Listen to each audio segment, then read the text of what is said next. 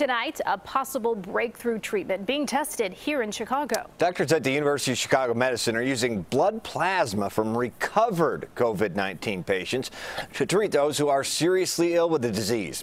Dr. Lucia Madariaga, a thoracic and lung transplant surgeon at the University of Chicago Medicine, joining us live via Skype. Doctor, thanks for joining us. Explain to us how exactly this works, taking blood from healthy patients and then you do what, or recovered patients? Yeah, so basically convalescent plasma relies on the principle of passive immunity. Essentially, we'll be taking plasma, which is a liquid part of your blood, from a patient who has recovered from the disease. Where's the thank you? And transfuse it into patients who are currently sick in the hospital in the hopes of transferring antivirus antibodies to fight COVID-19. This is a really special translational study because we are working closely with our colleagues across the University of Chicago, particularly with Dr. Patrick Wilson and his antibody lab, the blood bank, the Transplant Institute, the Department of Medicine, and Department of Surgery, to understand how convalescent plasma works, how we can best treat patients, and which proteins are the best targets for a vaccine. So, doctor, this harkens back to something that's been done before. It's been used before with other diseases. You're completely right. So convalescent plasma is a historical treatment. In the 1900s, it was used to prevent school kids from getting measles.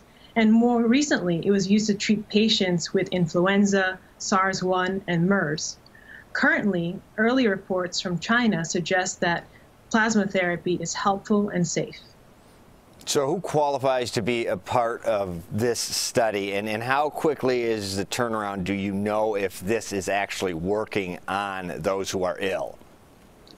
So right now, what we really need are plasma donors. This treatment cannot work without plasma donors. Plasma donors are people who are age 18 or older. They had a positive COVID-19 test in the past, and they no longer have symptoms. We'll be giving this plasma to patients who are currently in the hospital with severe or life-threatening COVID-19.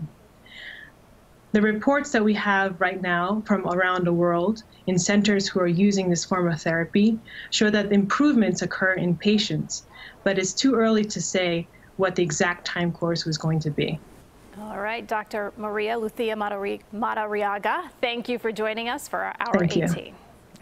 And the help can't come soon enough. The total number of people with COVID-19 or suspected of having COVID-19 currently hospitalized in Illinois, right there, nearly 4,100. And the total number of ICU beds and ventilators in use are at the highest they've been since the outbreak. As of today, more than 2,000 ICU beds are being used, 57% of those by COVID patients.